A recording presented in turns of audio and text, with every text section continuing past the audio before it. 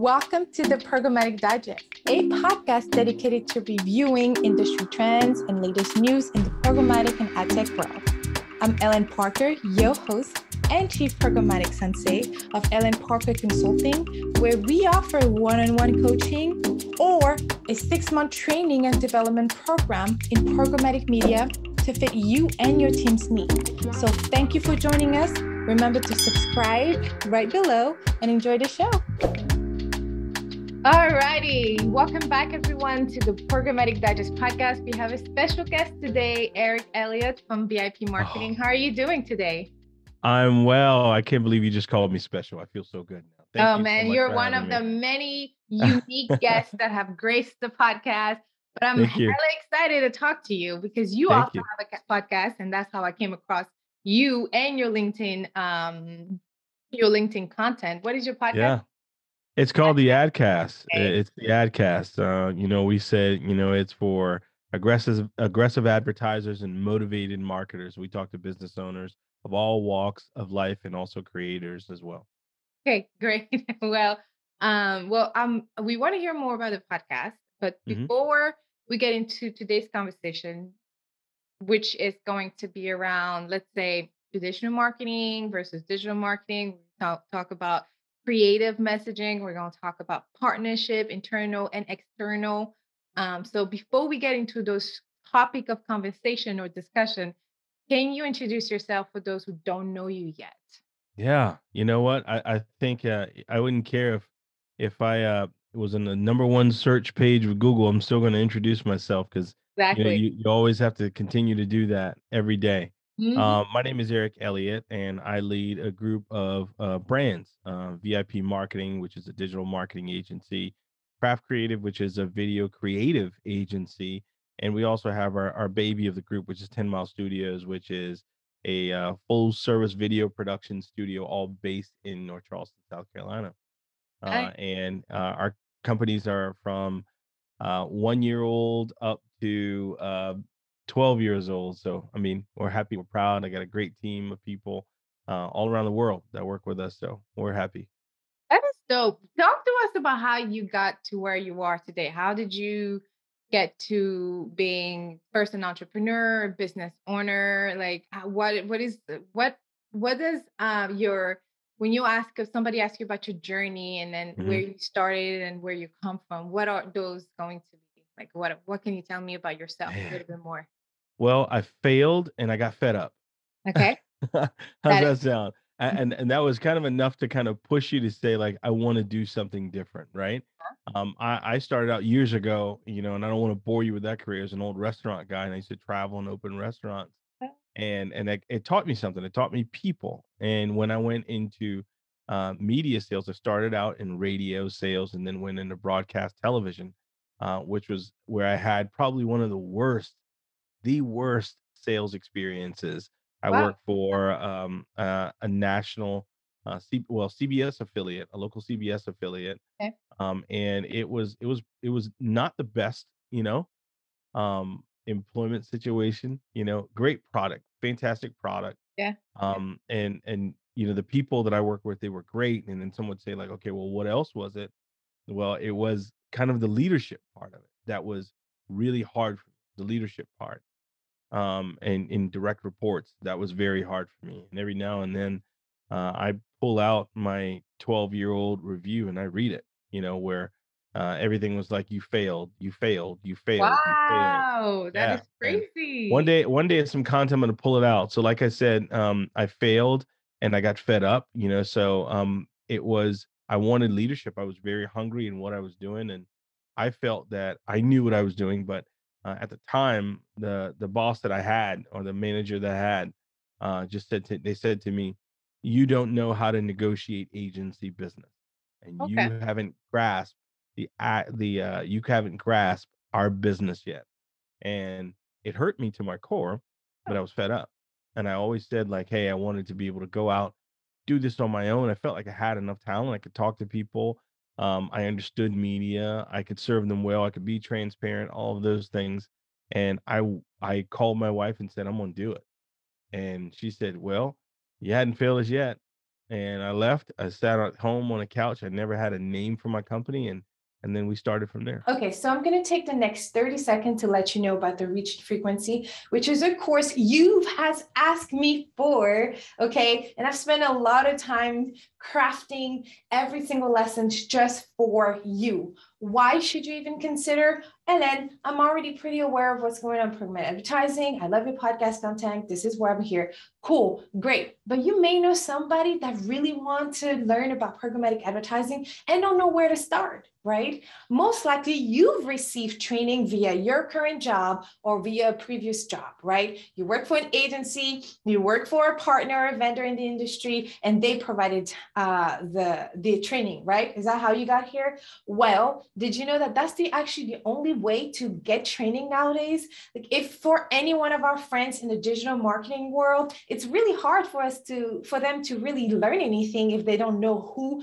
where, and really what to look for. So the reach and frequency course is geared for those people. It's going to take you from 0 to 100, from fundamentals to how to run a successful programmatic media campaign, how to run a successful department if you wish to be a leader or lead a department in programmatic advertising. The reach and frequency course is for you. Okay, we talk about anything from fundamentals. We talk about anything from who are the key players in the industry. But the biggest thing is that I give you my recommendation, my feedback, my guides. I was a trader. I was a buyer for 8+ years, right? And I led teams of buyers. So I'm really, really, really good when it comes to running a programmatic advertising strategy, implementing, executing, optimizing, and reporting on, and then selling some more. So I'm really good at that. So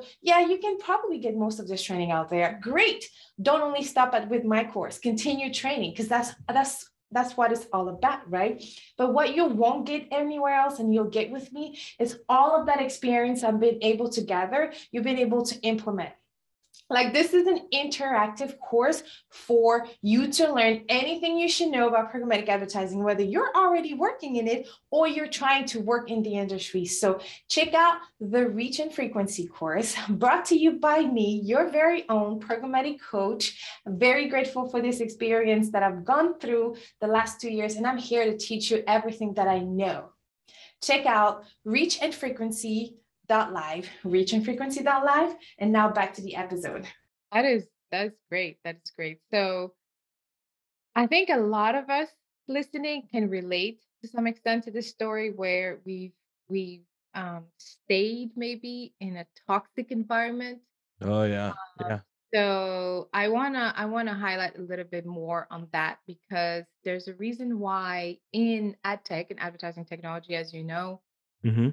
average ad ops or media buyer um life or work life at an agency average less than 2 years. Like, I think it was 18 months.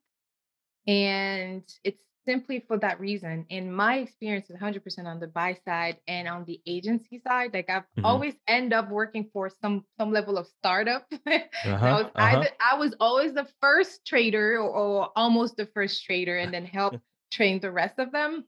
Right. And so that's what I do with my agency client now. But what would you tell somebody listening? Like, okay, how do I know? Like, I can relate to what Eric is saying right now, but I like my coworkers. Like, how do you know when it's time to go? Or how do you define a toxic environment for those individuals? If you're not growing, I think if you're not growing, if you're not Mm, respected, if you're not being led, mm, and if you can't look down the road and see yourself growing within where you are, then leave. It's almost like being like, hey, I'm the smartest person in the room. You're not learning yeah. anything anymore. I think when you're in a toxic environment, it's almost like a bad relationship. You would hear these stories, these horror stories of some people who've been battered and bruised, and they stay in these relationships. And the first thing people say is, "Well, like, why'd you stay so long?" Well, it's very hard for them. It's very hard for people to get out of those bad relationships. And sometimes, like, if you compare that to the work environment, um, it may be a bad relationship, but some of the good things that they find is actually within the people that they work with, you know?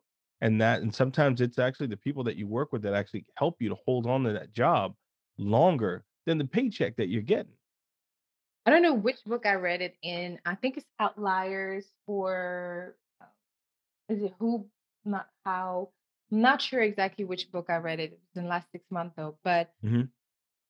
they were saying how a social worker was saying that babies that are mistreated, like abused, would rather stay with their mom that are um, abusing the baby Hmm. because it's a familiar pain versus a new change.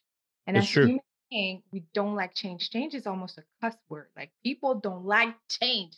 It's scary for people. And I'm like, what? Are you serious? If things don't change, Well, I'm like, I'm making things. I'll like move my office so many times. Like, oh wait, hold on, right. it's too comfortable right now. I gotta get uncomfortable Yeah. because like otherwise you just wake up 6 months later and you're like, yo, what just happened? Like I see in my 2-year-old, she's turning 2 next Oh year. And yeah. I'm like, yo, it Yeah. was just 1 month ago where I remember her being like this. And it's so crazy. And I know every parent tells me that, like, enjoy every moment. 'Cause Enjoy every moment. Trust me, I know. Mm, I think in those relationships like that, or you use the comparison to like a toddler or a child, yeah. um, they are already in a relationship where they are being hurt and they don't know what the next hurt is going to look like. You know, so they don't know what the next hurt is going to look like. So what do? You just stay and you make as much comfort as you can. You know. Yeah, it's so interesting and super interesting. But thank you for sharing because I think it's really important for people to know that they are empowered and they do have a choice. You know how Oh, 100%.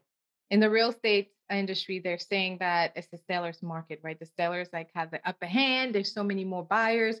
In our industry, it's definitely the employee market. It's like a talent market right now. So you have the upper hand when it comes to negotiating benefits, salaries, and if you're staying, and I'm not encouraging job hopping, Hmm. but I don't care if you're averaging 3 months. If you're not finding your right, like I don't know, maybe it's me, but I'm not gonna.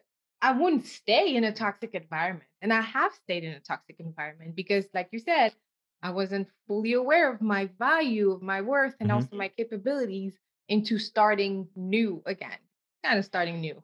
Well, it's not. I wouldn't say it's how you said real estate and it's a buyer's market and now it's an employees market. I think it's a team members market now. Mm. People don't want to By be that. just an employee anymore. They want to be a part of something. Mhm. And especially the workforce today, they want to have purpose. They don't want to just, be part of a company to say, "Hey, we're here just for big profits." They want to have a purpose and Mm. they want to be a part of something. So I would say it's a team members market is what it is right now. But I think a lot of employers, they have to wake up. I Yeah. did. I had to. Me, I was, I like I said, I came from restaurants where Mhm. a 10, 12-hour shift a day was nothing to me, but, the people coming up, under me, I Yeah. I would I would expect them to do the same thing I did, but they Ooh. can't.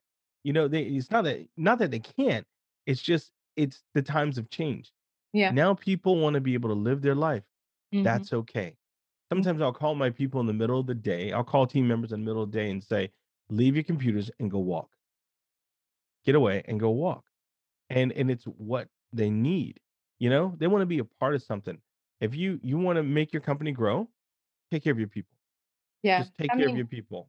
I don't think they heard you loud enough to say it one more time. Like, cause I don't think they heard you loud enough.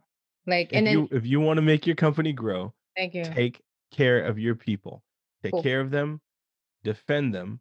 If they do something wrong, you praise them in public, you criticize them in private, but you teach them and you grow them into leaders. I posted something a long time ago, like on social media, and I said, like, it was an old Snoop Dogg quote, Oh yeah. and it was a video from Snoop Dogg, and then and he Don't said, thank me. and pretty much what he said was, "I don't want to be the boss of you. Mhm. I want to be able to grow you up so one day that you can give me a day off." You Mm. know, and that's exactly what you should be striving for as a leader.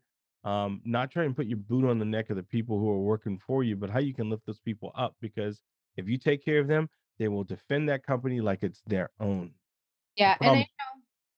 I love what you said because like defending needs to be like really highlighted, bolded, increased in font in like in this because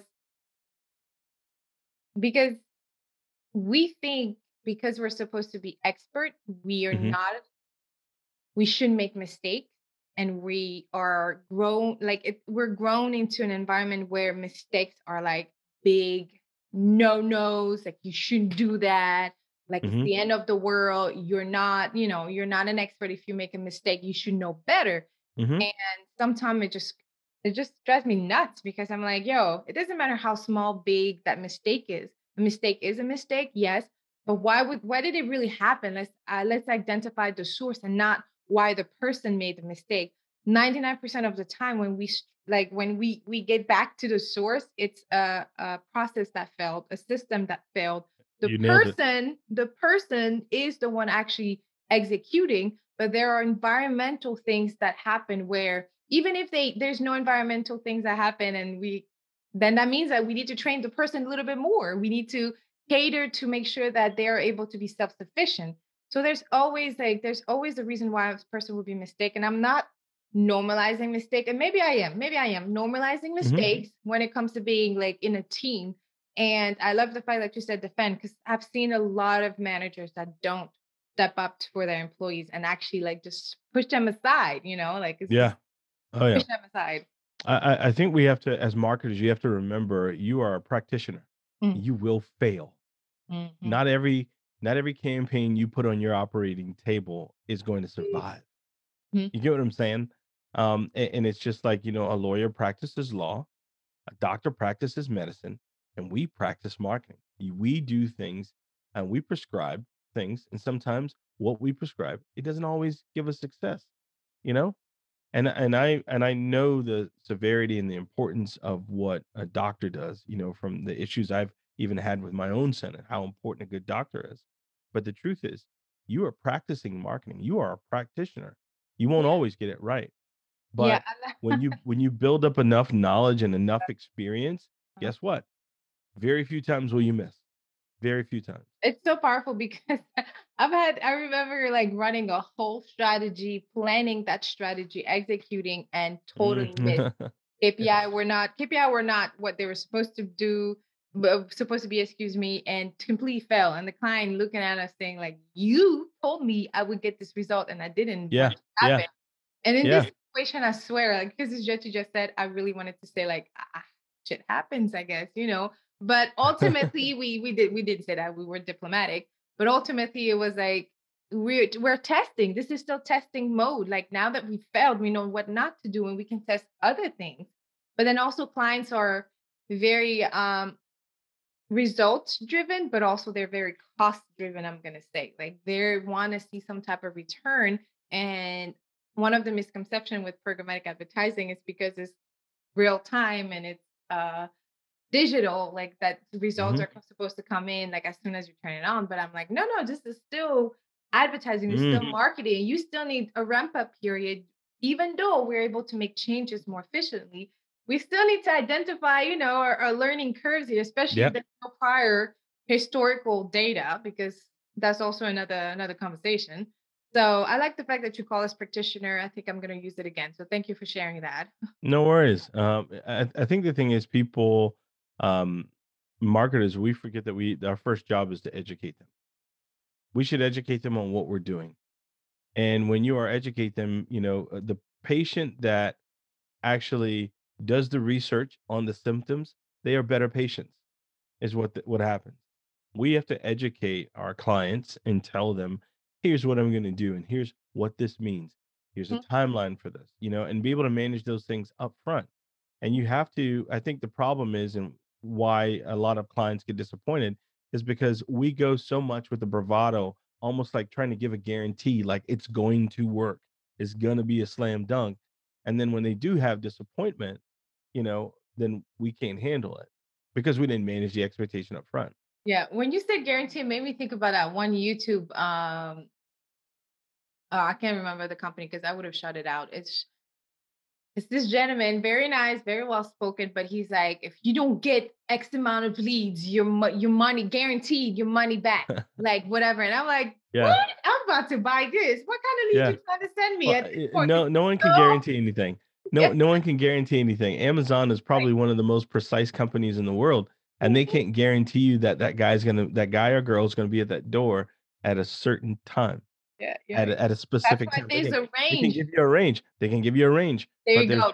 there's no guarantee on anything at That's all. so bomb because I'm Ellen Parker. What if I tell you for $75 a month, you get to join a community with other fellow programmatic ninjas, successful ones that are looking to grow, ones that are looking to share what they know and learn from others? Would you be interested? And I get to coach you through your transformation, coach you through the skill set that you need to know in order to get what you want to get. Either is that raise, either is that promotion, either is even like a different job, right? So I'm not a recruiter, y'all. I'm not a recruiter. I'm one of you. I've done what you've been doing for at least 10 years, and I'm here to help you. And in the midst of things, some of my friends from the Programmatic Digest podcast, some of those guest hosts get to come. How many times have you listened to any other podcast and say, dang, I wish they could elaborate on this or I could ask this? Well, you get a chance to do that in the community. Just for $75 a month, we meet weekly, we grow weekly, we learn weekly, we share authentically, just being ourselves. You know what I mean?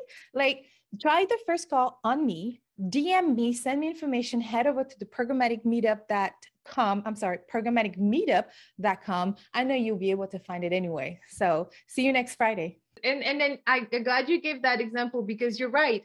Even though they don't exactly tell you like at this time on this date, for this product, it still makes a lot of sense. Like they give you a range, like, oh, we're gonna be here. And that's why we have primary KPIs, but we can't have secondary, we can't have a third or fourth or fifth. There you go. That primary KPI is still a range. Like it's an average because people don't like to hear for like a max and a minimum. So we give an average of things. So I think it's a good segue into the conversation about managing partnership, because you mentioned that you have a specific way to manage your partnership. So tell us about it.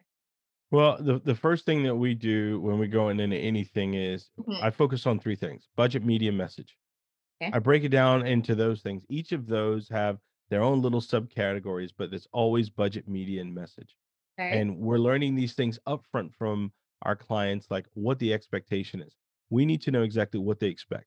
Okay, you're spending $10,000 a month. Out of this $10,000, what is your expectation? And then how are we going to track all this? What are the things that are important to you?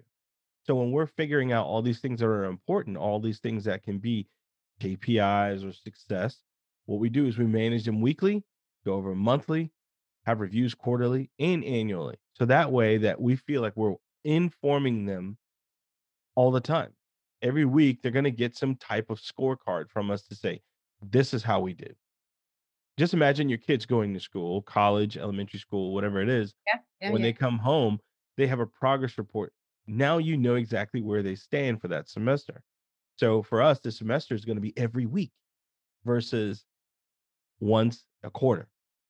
And you And literally tell them, like, you send your partners. And so when you say partners, you're talking about like vendors that you might contract, hire internally and externally? no, when I say partners, that's the language that we use internally because for our clients. Gotcha. And Okay. we use that language because it should be a win-win. It's not a tug of war where you win or I win. We both should win. So if Like, we're both winning, we are partners in growing our businesses together.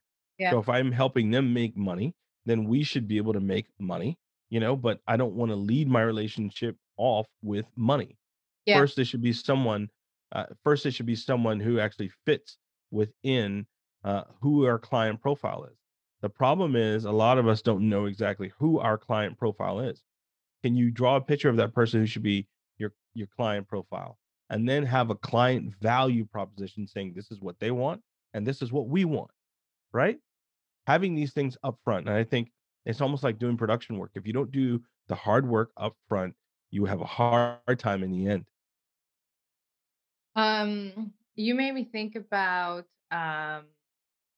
what you said. So I listened to your episode with Blair Ains. Mm-hmm. He's Mm-hmm. the author of Win Without Win Pitching. without pitching. Yeah. And y'all were just going, like, he was just saying about value, bringing value and pricing. And I thought the conversation was really, really interesting. So I'm going to let you recap it really quick for the Sure. for the listeners, but I think there was so much value. And I literally wanted to pause and like write down some of the Oh some of man. the Uh, exchange because it was so you much know, value. I would tell you, Blair Enns is a jewel. Chris Doe is also a I like jewel. Chris. Um, Okay. So I came across your podcast with mhm. on your with your interview with Chris Doe, Okay. and the he said if you want to learn something, teach it. And I literally wrote it down on my sticky notes everywhere. Now I know it by heart. And I literally said every other podcast. The listeners are Yeah. super tired. My friends listening are tired of me saying that. Like, if you want to teach, if you want to learn something, teach it. That's Yeah. simple. Teach And it. then whenever you want to find out how much you know, Yeah, when you teach, you find out how much you know. exactly. The conversation with Blair was a really good one because we talked about how a lot of us, one of the hardest things when you're getting into the agency space is pricing. People don't know how to price themselves. It's like, Oh I gosh. know I'm good. I know I'm good at what I do. What do I charge? And then you just start pulling these prices out of, just out of thin air and hoping that they stick or hoping that they pass by. And Mm, you really don't know your own value, right? yeah, So before you start pricing, the first thing you need to know is, what do you bring to the table? your Are value. you doing you're solving a $2 million problem and you're asking them for $500, then you devalue yourself if you're doing that. So knowing your own value is super important when you're going into any kind of relationship. So with Blair and I, we were talking about, just some of the principles and some of the rules that he set, and some of the things that I even learned from even listening to his book, Win Without Pitching, is that, it is against our policy to solve problems until we are fully engaged. Because everyone will call you and want to pick your brain. Everyone will call you and want to pick your brain Eh, because they don't see the value in what you have. But you could have attended webinars, conferences, I did. spend nights away from your family. You built Shoot. value, and you educated yourself, and you're giving it to them. It's no different from when someone pays to go to Harvard or go, overseas in England to go to Oxford, and you are paying to sit in front of those professors. You're paying for the value and the knowledge that they have. So we as marketers have to learn and understand that we have value and we have knowledge and we're giving it away as well. We have to value what we have learned and what we can contribute to our clients and also our communities. It's just like you made me think about the value. The value question is just like there was a anecdote I've read somewhere again in one of them books, and it was like this plant manager. I think it's Win and no, maybe it's not. This plant manager, electricity just shut off. He doesn't know he's over here, and if he doesn't start the plant again, that's it. Like, they lose production for X amount of X amount of Mhm. days. Uh-huh. It's really hard. He needs to figure it out. So he calls the electrician. The electrician literally comes up like 2-3 minutes, opens the box. He looks around for 30 minutes and then open the box. And then once he opened the box, he just cuts something and then everything starts up and he move on. And then Yeah. the manager of the plant is like, oh, it's like, how much is it? So the electrician or whoever, engineer, comes in and then gives him the invoice that says $10,000, let's say, for the sake of the example. And then the manager's like, oh, heck no, there's no way I'm paying this. You barely Right. looked at something and then cut it. And then it Right. came on. Like, what's going on? Right. And then, like, I need more details. Like, give me an itemized invoice. Basically, that's what he asked the electrician. So the electrician is like, okay. He charged $1 for like showing up, right? Like opening the box. And then he charged, I think, 9,099 for knowing Good for which them. cord, for knowing I want which to be an cord to electrician. unplug. Oh, yeah, knowing which cord to unplug. Yeah. And then the manager paid. Like, that's the perfect example of a value. Like, your clients might not know which cord to unplug or plug back in, but you Yeah. know. So even if they say like, oh, you did this in a faster amount of time, I shouldn't pay that much. No, you're paying for the value. Like, you've done this training, Yeah. you've attended Absolutely. all of this, right? You've had some Absolutely. practice. I don't care if you're 1 year into a position. If you've done things consistently, listen, not a lot of people are going to agree with this, but if you've done some things consistently and you've grown, like from day 1 to day 100, you're a different person because of the amount of knowledge, the experience you've gone through, then you can start asking for more money moving forward. Like you absolutely can't, especially in the programmatic advertising world. Like I remember learning so much in my first year that set me up literally in year 2, 3, 4. It was basically just practicing what I learned in year 1, honestly. And practicing it with maybe a larger budget client, because we're talking about campaign management here. So, Mm-hmm. and reporting and insight, like maybe sexifying the way I was looking at things now more than anything. But the concept, everything concept like happened in year 1. So just be mindful of that. That's why in my community, I have a community called the Programmatic Meetup. And it's just a bunch of us. Like we were 0 plus to 10 years in the industry. You know, everyone is from the publisher side. I Mm-hmm. have a director, I have a manager, I have a trader, I have like there's different people in the community. But I love the community because we get to talk about those things. We get to understand like what's happening, like it's where everybody is, what everybody's talking about. And I always tell them like, we're not good at talking about ourselves in a good way. We're not. Right. The Yeah. first thing we do when we join the call is like, I need y'all to talk about 2 wins and 1 challenge. I don't even call it a failure. I call it an opportunity or a challenge. You're going to talk about 2 good things first, and then you're going to let me know what was something you wish you had maybe handled a different way or something that really bothered you. And then, but I do that to focus on the positive because we're so good at talking bad. And another thing, when they share the wins, I'm like, I need you to go back into that email that you received from your boss, take a screenshot, save it in your feel good folder. I call it feel good folder, your winning folder, whatever you want to call it. And then when you're having those really low days, go back in the folder, reread all your wins. Okay, because you earned it, you did it. It's for you to win, to celebrate. And then when you're going for that next job or that promotion 2 years from now, 2 months from now, these are all your receipts you can take with you and say, here are things I've done for my team. Like one of our gentlemen in the meetup, he helped his agency save, I don't know, I think it was 100K plus 70K, let's say 50K plus, because he took the time to perform a check-in, like a checkup of certain things. And then he caught a couple mistakes and then he fixed it. Luckily, it was fixed early on, as it should. You know, before you launch a campaign, you're supposed to check it a few times before. And so he followed the process and implemented a new process and caught something. I said, you need to write it down.